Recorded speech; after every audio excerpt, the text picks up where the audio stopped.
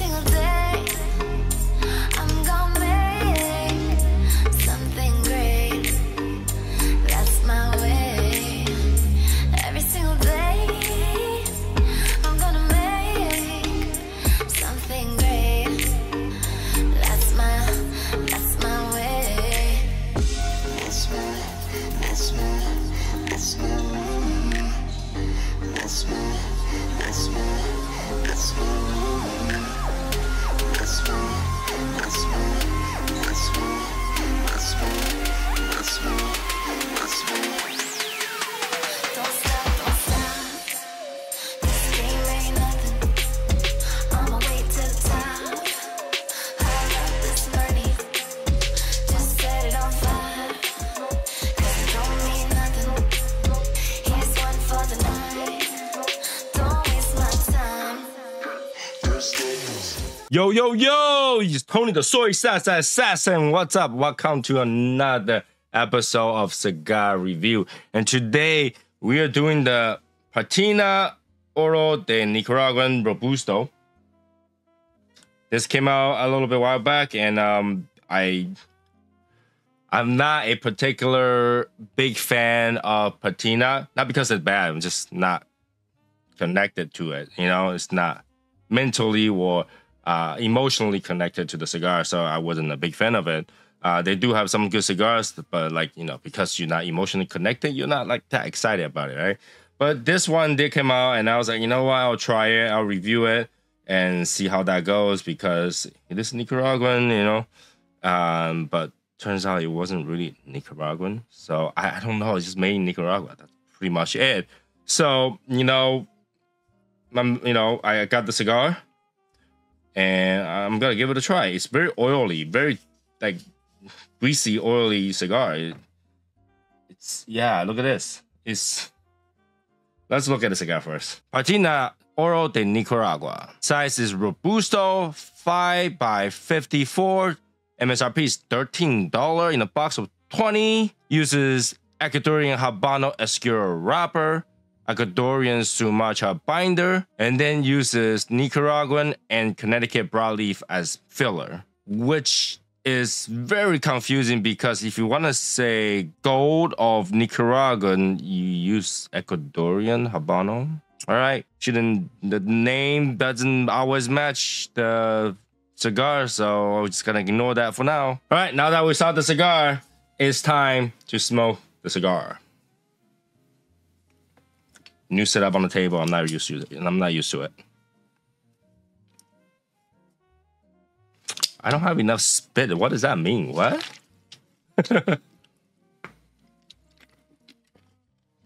See some water. Try again. There we go.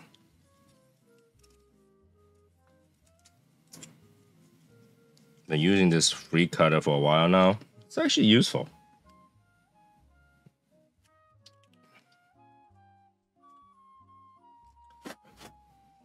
All right, cold draw.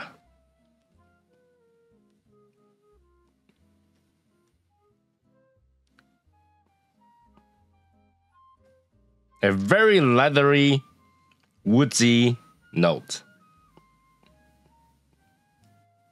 Yeah, I feel like I'm like puffing on a belt, like a leather belt. All right, let's light it up.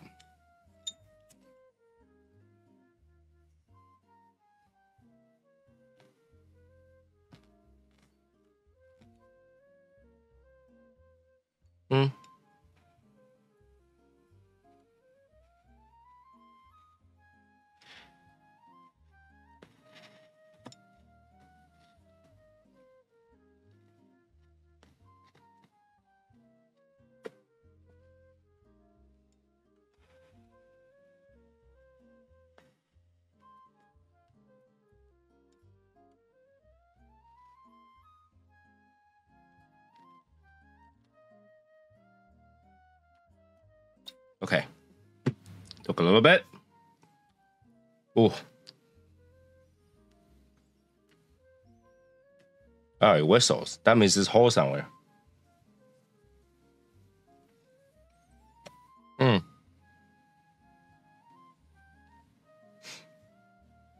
Oh, the pepper.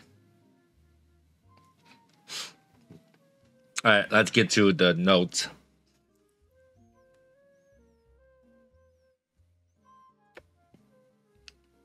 The draw is horrible because I know there's a hole somewhere.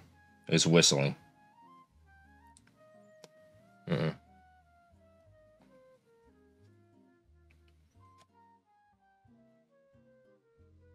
Where is it?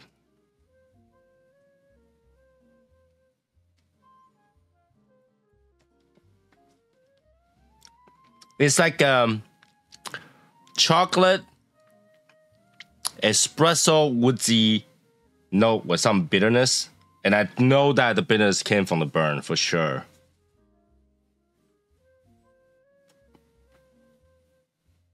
There's a little bit of hay as well. And a little bit of sweetness on underneath all that stuff. I'm pretty sure once I figure out where that hole is and plugged it up, it's gonna taste better. So yeah, let me get 1/3. I'll be right back. Okay, I'm on first third. You see the band's off because I had to do a little bit convincing to get the cigar to burn. The cigar had a little bit of construction issue, but you know, which cigar doesn't? So I did a little convincing with, you know, my usual tool, right? You can see that there's still this thing, which is, see that?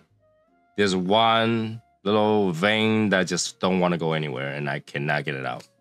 So, but after I did some convincing, smoke started to get through a little bit more. It's a better cigar. Like, you know, a lot of people complaining, it's like, hey, Tony, why do you have to pull the vein out and stem out that? Like, when you fix a cigar, when the cigar has a good draw, it can go from a bad cigar to a great cigar.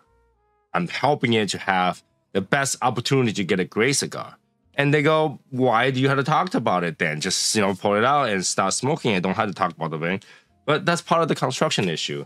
And I hope that, you know, by showing that I pulled out a large vein or stem or whatever you want to call it, that tells the manufacturers that, hey, you need to do a better job checking it. You need to do a better job, you know, draw test it and all that stuff. So I think it's important. Yeah, I know that it does hurt the image of the brand sometimes, but sometimes you have to tell that, and then hopefully the brand will eventually get a wind of it, and they go, oh, you know what? Let me go check the factory and say, hey, you know, you guys got to do a better job removing the veins. That's it, right? Anyways, the cigar got better, and it went from woodsy and peppery to woodsy, peppery, chocolatey, and syrupy. It tastes like some sort of sweet syrup.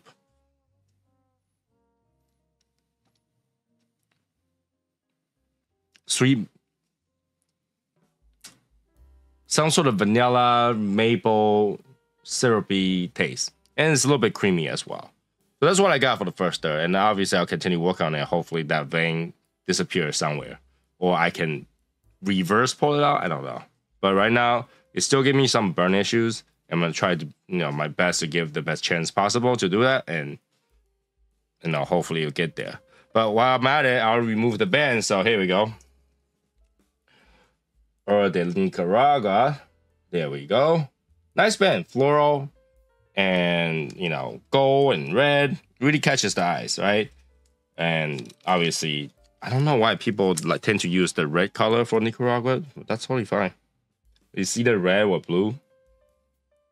But yeah.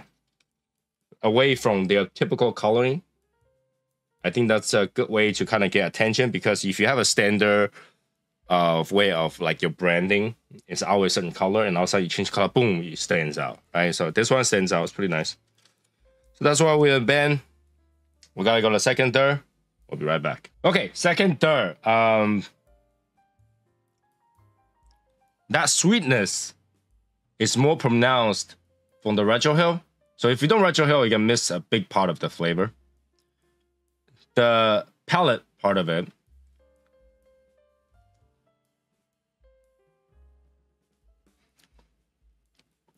still kind of sweet.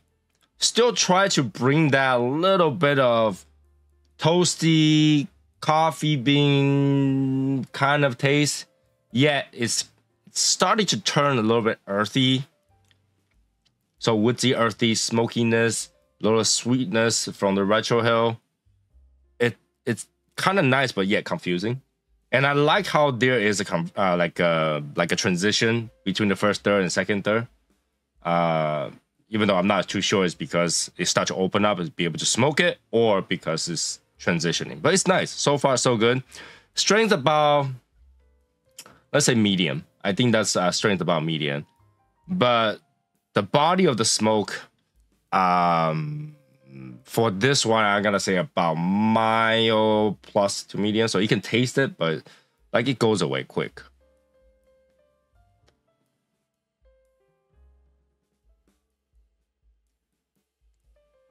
There's also another note in there. It's kind of like hay, but not hay. Like in between. It's like, it's not really recognizable, but it's kind of pleasant. So far, so good. I mean, you know, aside from construction issue, the cigar itself is relatively enjoyable. It's not really like, you know, when it's a goal of Nicaragua, but like it doesn't shine like a Nicaraguan cigar. It's more of a different take on it.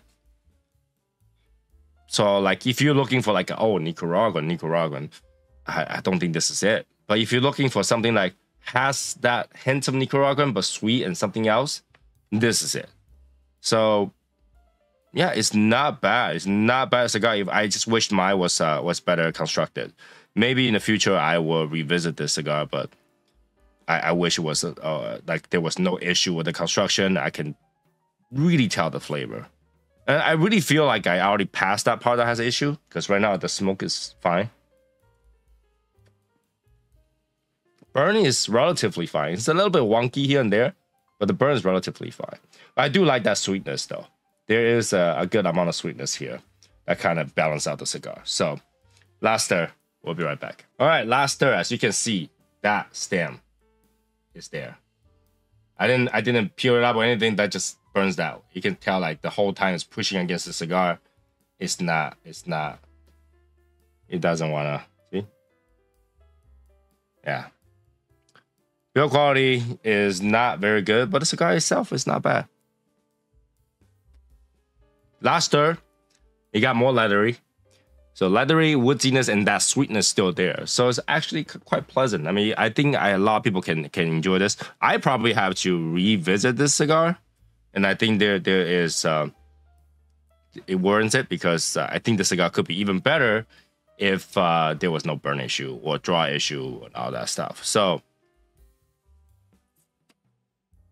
I give it the cigar right now with the dry issue. $11, $12, $11 to $12. Yeah, it's got that flavor. It's got that boutique characteristic of being different. Try to do transitions and try different things. I think that's what the $12 at least. I think the MSRP is like 13. It's not too far. I think that if this whole thing burns perfectly and giving him a little bit more of that note, of all the notes, and a little bit more balanced, it will be a $13 cigar. So yeah, this thing is worth its price that they're charging for. Just a little problem here and there. I probably will have to revisit this cigar, because I feel like it could be really good. It could be really good. All right. So yeah, go try one. It's not very expensive for a boutique cigar, and it's got quite a bit of flavor. Now I smoke a Robusto. I don't know any other size will have been different, but Robusto is the perfect size. The smoke time is about hour and 10 minutes, so it's not too short. Overall, tastes good. So yeah, and that's pretty much it for this cigar. So that will be it for this cigar review. If you like it, make sure to like, subscribe, comment, share, and join our memberships. I continue to push out all the backlog of reviews that I'm doing. So if you join the membership right now, you get to see them first, right? And I have a few more cigars coming in. Try to review all the ones, the new ones first, and then whenever I kind of get bored of the new ones, I go back to the old ones. All right. So that will be it, and I will see you guys next one. Bye, guys.